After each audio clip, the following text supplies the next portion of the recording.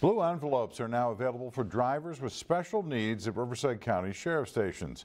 As News Channel 3's Jennifer Franco shows us, it's part of a new program by the Sheriff's Department to improve communication between deputies and people with special needs during situations like traffic stops.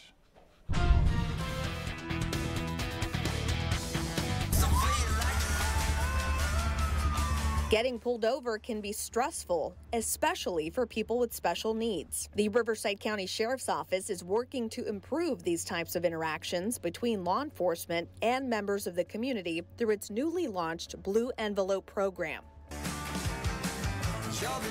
In a video, the Sheriff's Office details how it works. You see a driver with special needs running a stop sign, then getting pulled over. Do you have your license and registration? I have a blue envelope. Okay, can I see it? Can I reach for it? Yes, of course.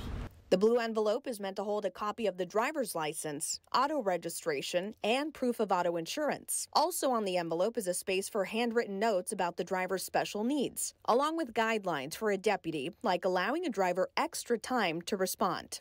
Palm Desert resident Jessica Patelli thinks programs like these are important to bridging communication gaps between people with special needs and law enforcement. Thank you. I feel like it could de-escalate situations before they even get to that point.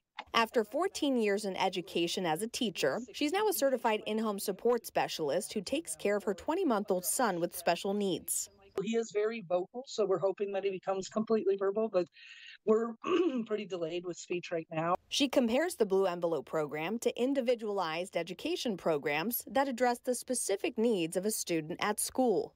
It's giving the person the opportunity to kind of get an understanding of what's going on and how to approach the situation. Even though her son is very young, she still thinks about what this means for him down the road.